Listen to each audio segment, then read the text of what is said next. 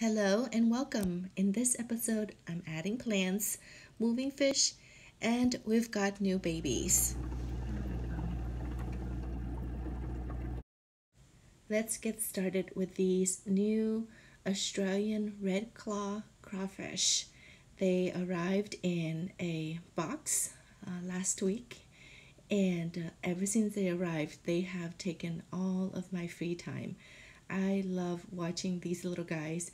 They love to eat and they're very active. They're so much fun to watch.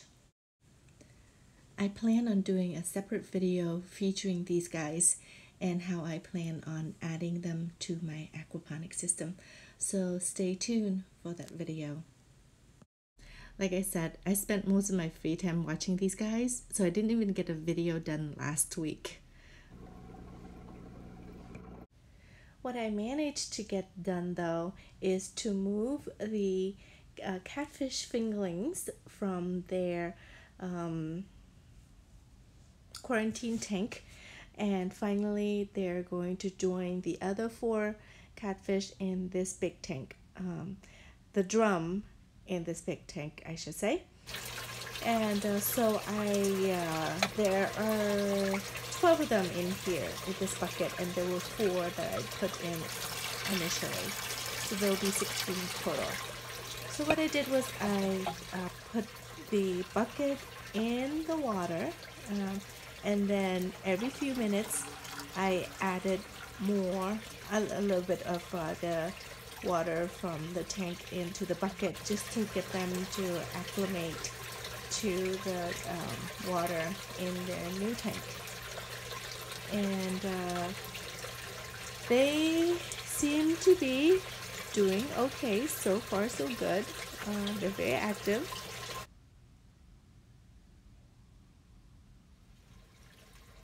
And I'm trying to get them to leave this bucket and to go into their new home.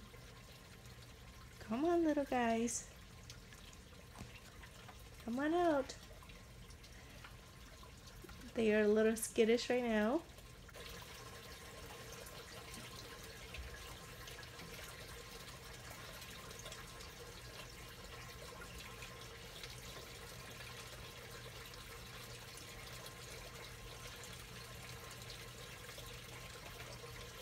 Come on.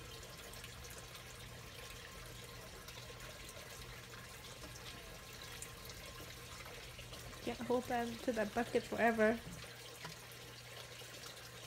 There we go. Good fishy. Now let's see if I can get the rest of them to leave this bucket.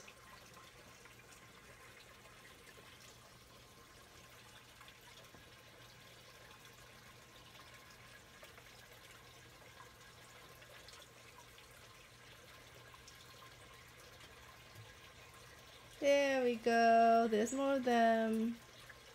Yep. I think that's the last one.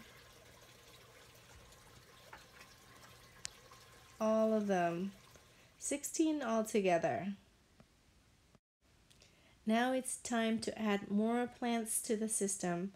I have some watermelon radish already germinated in that 6-pack you see there. And I have these garlic cloves on my kitchen counter that sprouted. So I thought, why not plant them right here in this grow bed in some seed starting mix and see how they do. I saw a post on a Facebook group that showed a guy who planted some root crops successfully using 6-packs like this. So I thought I would give it a try and see how they would do. There, all done. I did a little bit of cleaning up in this media bed and managed to save a bunch of these little plants right here. These are called bạc hà, which is a vegetable that's used in Vietnamese cooking. It's very popular in our soup called canh chua. It is a type of elephant ear. The leaf is going to grow very, very large.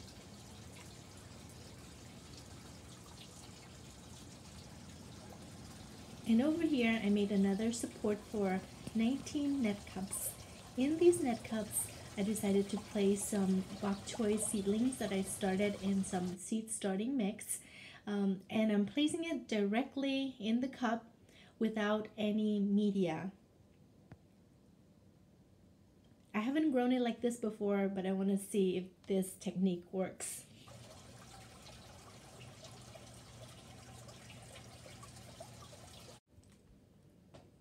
The reason why I decided to not use any media is because of these strawberry plants.